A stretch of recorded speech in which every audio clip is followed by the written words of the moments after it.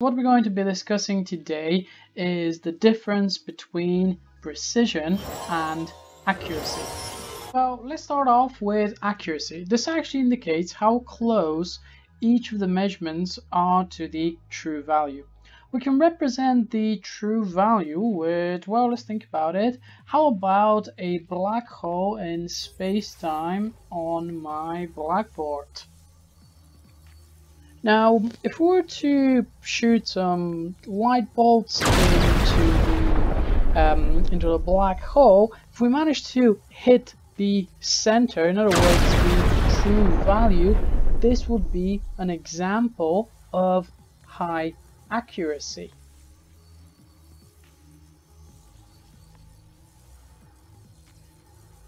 Example of high accuracy could be some measurements. So let's say that we make a few measurements of, let's say, the speed of light. So if we measure two measurements to be, let's say we measure C1 to be 2.99 times 10 to the power of 8. We take C2 to be 3.01 times 10 to the 8. Let's say that both of these measurements are in meters per second. Now, these are both really accurate measurements because they're very close to the actual true value of the speed of light, which is going to assume that for this purposes of three significant figures, the true value of the speed of light is 3.00 times 10 to the 8 meters per second.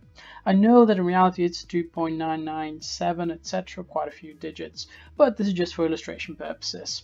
Well, now let's have a look at precision. This actually indicates how close the measurements themselves are with respect to each other.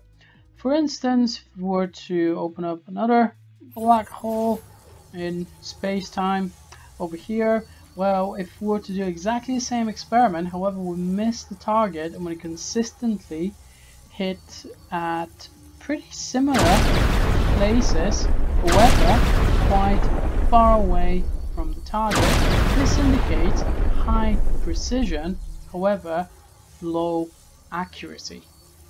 Well, let's also illustrate that idea with an example. Once again, we're just going to assume the speed of light up to three significant figures is 3.00 times 10 to the 8 meters per second.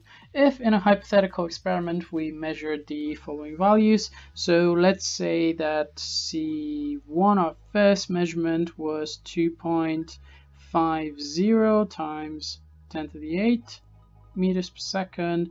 Our second measurement was 2.51 times 10 to the 8 meters per second, and our third measurement, let's say, it was exactly the same as the first one, to be 2.50 times 10 to the 8 meters per second.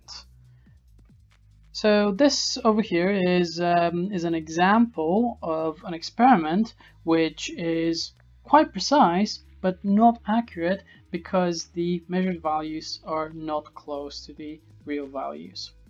Okay folks, hopefully this makes sense. As always, if there are any questions, feel free to drop a comment down below.